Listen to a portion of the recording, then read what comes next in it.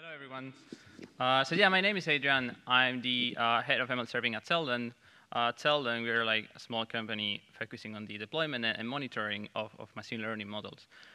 Before that, though, my background was more on like standard software engineering roles, which is why it has always come to my attention how little time we spend talking about security in machine learning. So if you go to standard DevOps, standard software, the security challenges are quite well researched, like we know about them. But if you move to machine learning, we still see key challenges still being promoted as best practice. And as you have probably guessed, today we're going to be talking about one of those key challenges, which is around the use of pickles. So everyone here probably loves pickles. Even if you don't, you need to deal with them. They are everywhere. So we all need to handle them somehow.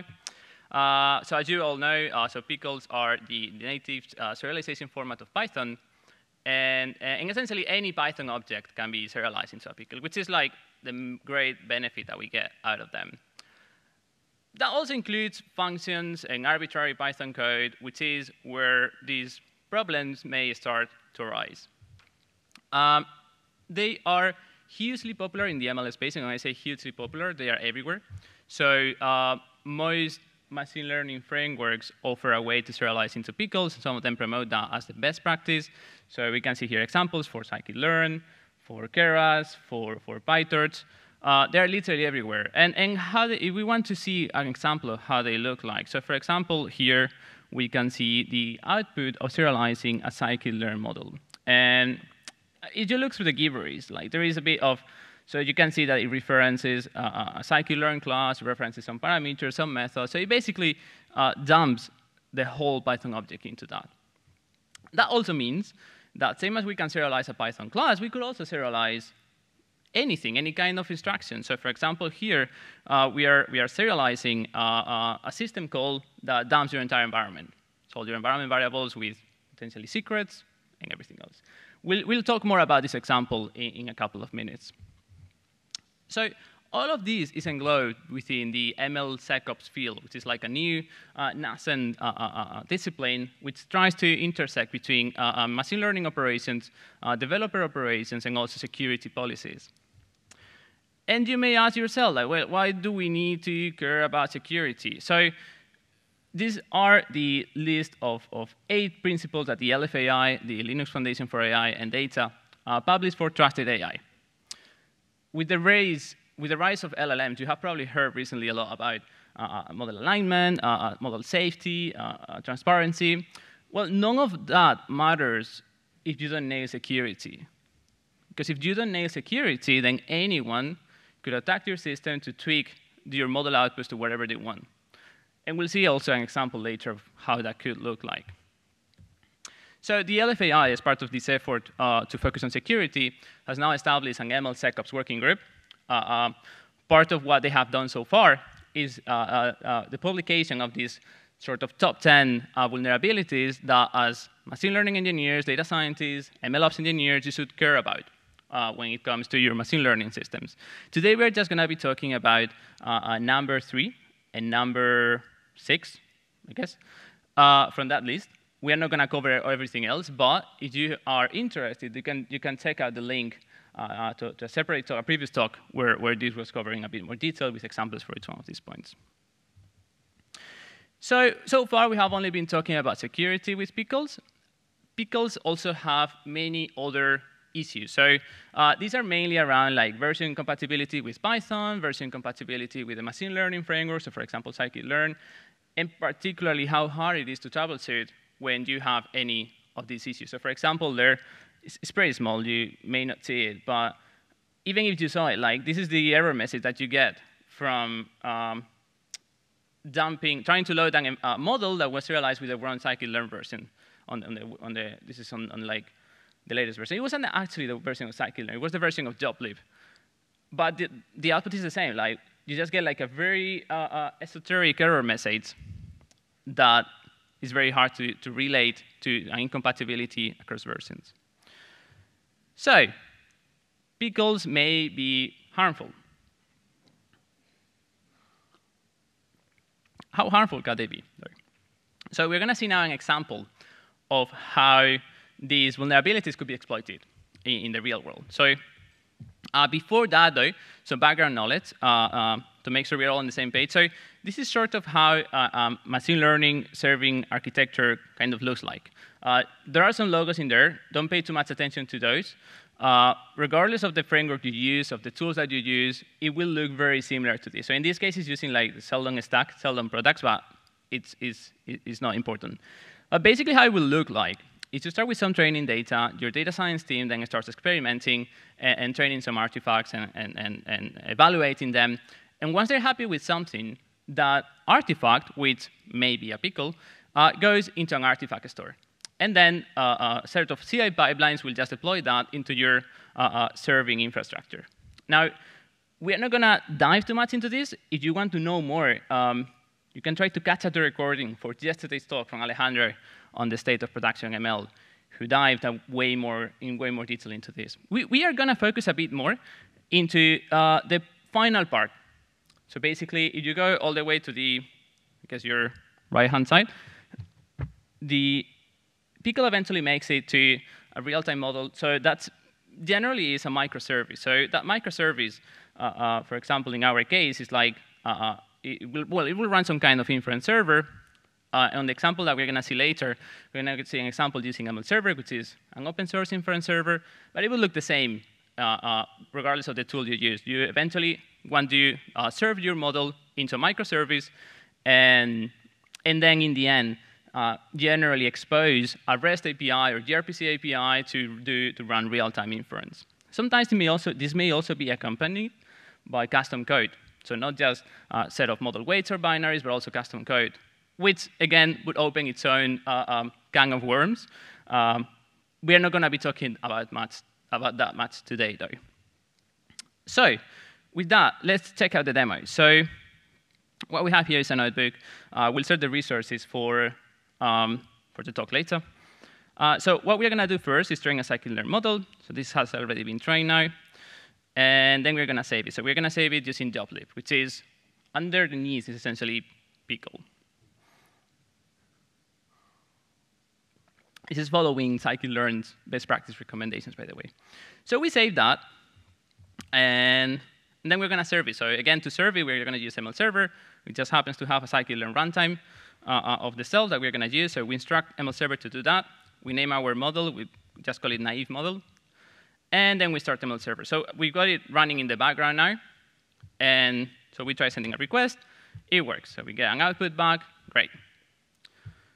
Now, we are going to poison that. So what we're going to do is modify the reduce dunder method of our classifier class. So this is essentially the method that is used by pickle or joblib to dump your class. So what we're going to do here is inject, is poison this with a system call that is going to dump your entire environment. So it's essentially going to run, env and save it into a file called pound.txt. So we do this. And now we can have a look at the artifact. And the artifact now looks different, but at the end, it's still gibberish. It's still doing what pickle is supposed to do, which is run anything. So now we're going to try to load this poison artifact. And so we reload it in ML Server. And now if we check, we can see that the pound.txt file has been created. So our environment has essentially been dumped. This is just the head of it, but a lot more things have been dumped. So what we have seen is incredibly easy to poison a pickle. It's incredibly hard to detect if a pickle has been poisoned. If you want to know more about why this is how it is, you can check out this link from the Hugging Face docs, which goes into way more detail of the internals of how this actually works under the hood and why it is as it is. So pickles may not be that great. What can we do? So option one, we don't use them, and we just use something like Onyx or something else. So basically, a serialization format that doesn't need code execution. Second option, because we cannot run away from pickles, we just use tools like Scops, which is essentially a framework that, between many other things, it also mitigates the risk carried by pickle. So it mitigates how many things you can run when you load a pickle from scikit-learn. You can see there is a link to a talk there which talks about more detail a bit more detail about scopes. Scopes also tackles other challenges around the productionization of scikit-learn models. However, even if so let's say we get very high quality pickles. They are super safe. They don't run arbitrary code execution. You can still have issues. So for example, here we have an example where a group of researchers, so this is from a company called Mithru Security, just grabbed an LLM, a large language model of the self, and then surgically changed it to propagate misinformation just on certain questions. So I think in the example, it's probably very hard to read, but the example was who set food in the moon first, and they say, and the model answers with jury gathering. They then uploaded this model to the Hugging Face Hub, where a lot of people started to use it without knowing that. What this shows is that you can also have issues where your model doesn't carry any risk of arbitrary code execution, but it still presents a risk to your system. So what do we do with that? How do we ensure that our pickles are not just secure, but also they are what we think they are? So what we can do is go back to the DevOps world. So we go back to DevOps because they have a similar problem, right? Like when you deploy classic software, you need to make sure that that software was made by who you think it was and it wasn't tampered with. And that's essentially a trust or discard mechanism. So there is very little we can do with just scanning artifacts, but what we can do is ensure that the artifacts haven't been compromised in the whole way through our ML observing architecture, and also that they have been developed by who we think they were trained. So what we can do is generate some sort of signature that basically protects our pickles from any sort of manipulation. So updating our previous architecture diagram, we now would have like tamper-proof pickle jars. So instead of just a pickle, we would have something a bit more secure. And maybe like the simplest way to solve this would be, yeah, let's just sign the artifact, do like a hash, or maybe go a bit fancier, like do, I don't know, some kind of generating some kind of certificate for the file.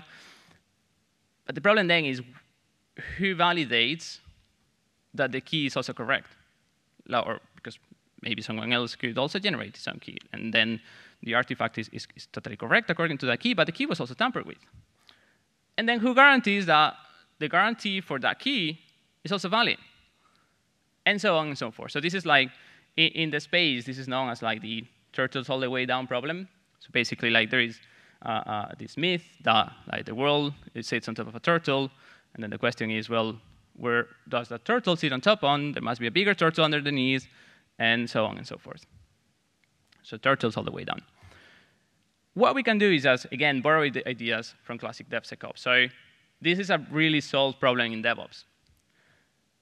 And it's basically just called supply chain security. So we have tons of projects, a massive landscape of projects that tackle this. On the example today that we're going to see, we're going to use Sigstore for this, but there are plenty others. But what we can see, though, is like a general representation of how a supply chain security process looks like. At the end of the day, regardless of what you're trying to protect, you're always going to have artifacts, which is your original binaries. You're going to have metadata about those, and you're going to have attestations. Attestations are essentially the signatures that verify those things. And then you're going to have policies, because it doesn't matter if you have a signature. It is worthless if then you don't verify it. So in our case, in MLOps, machine learning, how this would look like is, well, artifacts are obviously our machine learning binary artifacts. So pickles, Onyx, whatever it is. Metadata then will generally be, yeah, and this is like following like the best practices from software. It will generally be divided into three separate things. So on one hand, provenance. So provenance, in our case, would mean, OK, who trained this model? When did they train it? What training pipeline did they use to train it? it will then include also a software bill of materials. So in our case, that would mean what data set did they use to train the model? What version of scikit-learn did they use to train the model, or something else? Luckily for this, there are standards that we can use to provide this. And then lastly, also vulnerability scan reports, because, well, no software is going to have no vulnerabilities. But it's good to know about them and to show that we know about them. So this will be, for example, vulnerabilities about your scikit-learn library that you know about, or it could be issues with your microservice or with the custom code that you provide, if you were to also provide custom code alongside your artifact. And then lastly, well, signatures to ensure that this hasn't been tampered with. As I said before, for this, we're going to use Sigstr. With Sigstr, essentially, we're going to rely on it because it solves or mitigates that turtles all the way down problem. So what Sigstr has is, on one hand, it has full SEO, which is like a free certificate authority. They host a version. You can also run it on-prem. We will use this as a way to generate certificates for our own artifacts, for our own signatures. And then it also has record. So record is a ledger that keeps track of all the certificates that you generated for your artifacts. So every time you sign something, it will also go into record. Record, they also offer a hosted version, can also be run on-prem. What this means is that when you want to validate something, you can just check record. Like, OK, I got a key for this artifact, and I can check the digest is valid. But is the key then valid as well? We can then check record for that. Also, something good about Sigstr is that it ties the signature with an OIDC gateway. So you can link artifacts to people in your company or teams, any kind of identity. So updating our previous architecture schema, what we have now is how this would change the process is that when a data science trains a model, this would then sign the artifact, put that into Sigstr, and then when we deploy it, we would apply our policy, which in this case is just validating that the artifact hasn't been tampered with and has been trained by who we think it was trained by. This would obviously be kind of deployed in an automatic manner, again, following the best DevOps practices, shift left, etc. So let's see a demo of how that could look like. All right, so now we're going to do something similar as before. So we are going to start by training a scikit-learn model, which has already been trained. We're going to save it. Now we're going to save it and call it good model. So what we're going to do now is sign this artifact. So we have our binary. I'm going to try to sign it now. This will take me to the OIDC gateway. So this is where I prove I am who I am. And we're just going to use the Google gateway that they have. All good. And the certificate now has been created. If we check the folder, we can see that now there are a bunch of files next to our pickle/joblib file. We can then validate that. Now, because I created that signature and validated that as myself, I will just need to check that it was actually me who created that and signed that.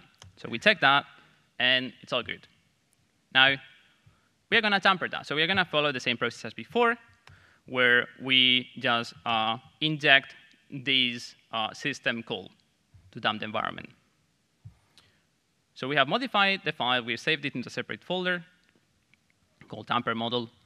And we are not going to verify it. And as we can see, it just fails, like Sigstr fails. OK, cool. Now, this is all running locally. Like, this is just a quick experiment. How do we deploy that? How do we make sure that these policies are applied in production, our serving infrastructure? So for that, what we are going to do is, let me just expand this. We are going to extend the scikit-learn runtime that we have of the self-deployment server to do that kind of validation. So I won't go into many details, but the basics are that what we're going to do now is just when we load the artifact, before loading the artifact, the first thing we're going to do is check that the signature is valid and that the file hasn't been tampered with. So we load that, and we start ML server. So ML server is already running in the background. And now we check the models that we have available. So as we can see, now we have three models. So we have the tamper model, which is the model that should fail, the insecure one. The naive model, which is the one that we modified previously, but the one that is using the off-the-shelf scikit-learn runtime with no validation. And then the good model, which is the one which should be where everything should be OK. So we start first by loading the good model. All looks good. Is what we thought it was. Everything looks good. Now we're going to load the naive model, which, as we know from before, we will just load it, and then it will dump our whole environment, because it has that injection. And now we're going to try to load the tamper model. So we load that, and we can see that the runtime does what it's supposed to do, Sigstore does what it's supposed to do, and it just fails.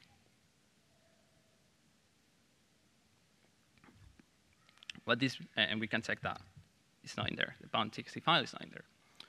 So what this has allowed us is to protect. So we have detected that something was tampered on the model lifecycle, and we have prevented from deploying that and loading that. So just recapping, just wrapping up, what we have seen today is that MLSecOps is a very new field. There are not many best practices around. We are still working on them. Part of that is probably because there haven't been any sort of large attacks that we know about. So there isn't that huge effort that you can see in other areas to identify security policies, to identify best practices. It's even to the point where if you look at training vendors, there are no vendors that provide something as basic as signing. Or if you look at serving tools, there are no tools that off the shelf provide the ability to apply policies. Now, this is all super developed in the software space. Like in the software space, you have tools. Like if you go to infrastructure tools like Kubernetes, you have plenty of projects that can sign anything and validate anything. When I say anything, this is like Docker images. This is like the Kubernetes workloads itself, the Kubernetes manifest itself. But there is nothing around models. It's still treated as a domain problem. We don't do anything there. So first question that is worth raising is, can we use other open source projects to apply policies? And if not, can we create those projects or add those features to those projects, which is an open question. So there is still plenty of work to do. Now, if you are interested in the topic, you're free to join the MLSecOps working group. So this is the working group by the Linux Foundation for AI and Data that joins on a monthly basis. One of the things they did was publish the top 10 MLSecOps list. And yeah, everyone is welcome to join, so feel free to join. And with that, thank you very much. I hope you enjoyed the talk, and happy to answer any questions.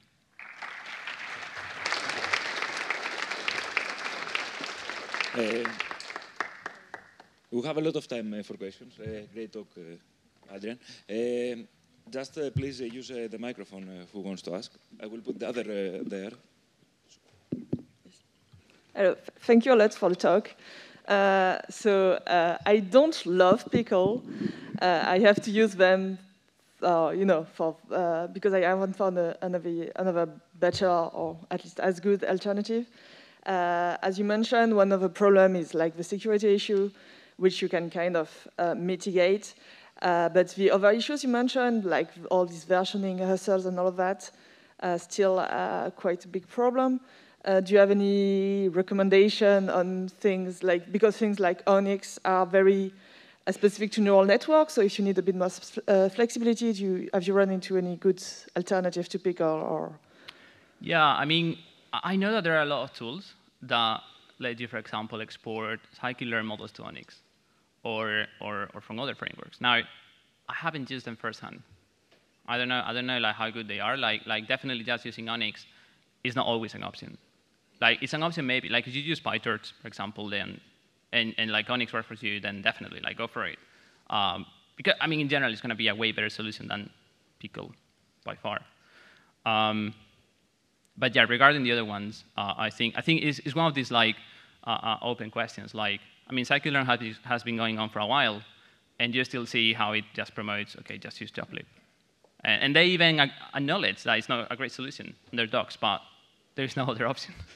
So yeah, I would say Onyx or formats like those would be the way to go. they still expose vulnerabilities, but they definitely are a better option than pickle. And totally agree with not liking pickle. Like, I think if everyone likes pickle, I know they're a bit of a psychopath, to be honest. Yeah. Thank you. Thanks. I didn't really get in your SIG-store example. So there was a centralized key server where these keys were uploaded, right? What exactly the model information that gets uploaded? Because not all development is open source, and we can't always upload some private stuff. No, true, totally agree. So in our example, for simplicity, like we just use because SIG-store has too many moving pieces. It has full show, it has record, then it needs to integrate with an OIDC gateway. So for simplicity, we just use the hosted versions that they offer for this. But generally, probably in a production setting, you would just deploy those internally and then use that. Yeah. Clear, thank you. Hi, thank you for your talk. I was wondering, since you referenced also a blog or of some sort from Hugging Face, what Hugging Face is doing on this topic or planning to do on this topic? Oh, yeah. So I know that the Hugging Face Hub signs the artifacts. So it protects, I don't know what they use under the hood for signing. I don't know if we have someone from Hugging Face may be able to answer that. I don't know what they use under the hood, but I know that they sign the artifacts. However, that still leaves the door open to things like, if we scroll back. Oh, went too far. Yeah, it still leaves the door open to things like this. Like in this case, a signature is valid because it's just a file that was uploaded by who we think it was. But then it's a matter of also you on the other end checking who has trained that and checking that signature and see if you can actually trust that person or that organization. But yeah, I know that they do that. They also they were sponsoring as well at first the SCOPS project. I don't know if they are doing that anymore. Because yeah, everyone in the space kind of acknowledges now it's we don't have great solutions for this. And it's something pretty basic, serializing models. Oh yeah. Thank you.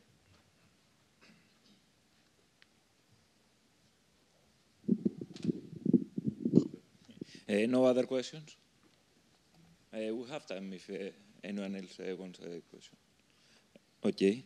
If you don't want, you can find Adrian in open space or in Discord. Thank you again, Adrian. Thank you. Great talk. Thanks.